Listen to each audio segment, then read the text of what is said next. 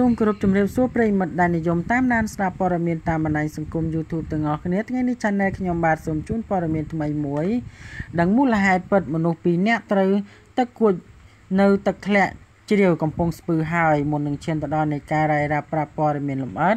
សូមមេត្តា Subscribe និង Like ដើម្បីទទួលបាននូវចំណេះដឹងនិងព័ត៌មានថ្មីៗពី Channel ខ្ញុំបាទចាប់ផ្ដើមងាកមើលព័ត៌មានរបស់យើងវិញកាលពីល្ងាចថ្ងៃទី24ខែមិថុនាឆ្នាំ2018ម្សិលមិញមានករណីផ្អើលឆោឡោនិងសង្វេគយ៉ាងខ្លាំងបន្ទាប់ពីមនុស្ស2នាក់ត្រូវបានកម្លាំងទឹកហូរធ្លាក់យ៉ាងគំហុកគួចបុកផ្ទប់នឹងដុំថ្មធំៗនៅកន្លែងទឹកធ្លាក់ជ្រាវខេត្តកំពង់ស្ពឺដោយបណ្ដាលឲ្យស្លាប់ទាំង2នាក់យ៉ាងអាណោចអាធមហេតុការណ៍នេះបានកើតឡើងនៅវេលាម៉ោង 3:30 នាទីទៅនឹងថ្ងៃអាទិត្យស្ថិតនៅស្ទឹងក្រាំងពន្លៃចំណុចដើមជ្រៃធំក្នុងភូមិតាំងសំរោងឃុំអមលៀងស្រុកគងខេត្តកំពង់ស្ពឺជនរងគ្រោះទី1ឈ្មោះមុំសេងភេទប្រុសអាយុ60ឆ្នាំរស់នៅភូមិសាលាលេខ5ឃុំសាលាលេខ5ស្រុកកំពង់ត្រឡាចខេត្តកំពង់ស្ពឺជនរងគ្រោះទី2ឈ្មោះកើមផាន់ភេទប្រុស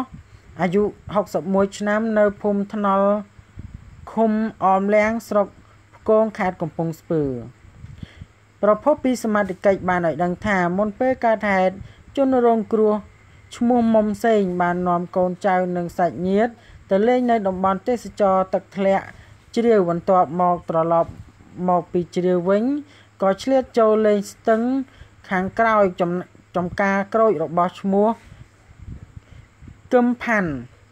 ជាមួយបងប្អូនកូនចៅនិងសាច់ញាតិក៏ចូលលេងក្នុងទឹកស្ទឹងជាធម្មតាលុះដល់ម៉ោងកើតហេតុខាងលើក៏មានភ្លៀងធ្លាក់ខ្លាំងបន្ទាប់មកក៏មានទឹកជំនន់ហូរពីខាងលើយ៉ាងគំហុកបានបោកជនរងគ្រោះឈ្មោះមុំសេងពេលឃើញដូចនោះឈ្មោះកឹមផាន់ក៏ដែលជាម្ចាស់កញ្ចុះក៏បានស្ទុះលោតទៅជួយក៏ត្រូវទឹកបោកខ្លួនទាំងពីរអ្នកតែម្ដងពេលឃើញហេតុការណ៍ដូច្នោះកម្លាំងប៉ោះអមលៀងសហការជាមួយនឹងប្រធានប្រជាការពារអន្តរាគមន៍ចុះរាវរហូតដល់ម៉ោង 5:30 នាទីល្ងាចថ្ងៃដដែលទើបរកឃើញសាកសពនៅចំណុចក្រោមស្ពានអូទឹមអូទឹកចេញចម្ងាយជា200ម៉ែត្រក្រោយពីជួយសពហើយសមត្ថកិច្ចមូលដ្ឋានក៏បានប្រគល់សពជូនសាច់ញាតិយកទៅធ្វើបុណ្យតាមប្រពៃណីនៅស្រុកកំណើតរៀងខ្លួនជាចុងក្រោយសូមបងប្អូនមេត្តាប្រុងប្រយ័ត្នពេលដែលទៅកំសាន្តនៅតំបន់ទឹកជ្រោះដែលគេថាមានគ្រោះថ្នាក់ពេលមេឃភ្លៀងបាទដូច្នេះដើម្បីបានព័ត៌មានលម្អិតសូមយើងមកទស្សនាវីដេអូរបស់គាត់ទាំងអស់គ្នា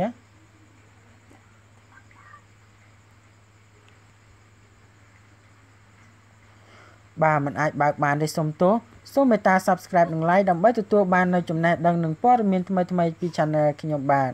សូមអរគុណនិងគោរពលា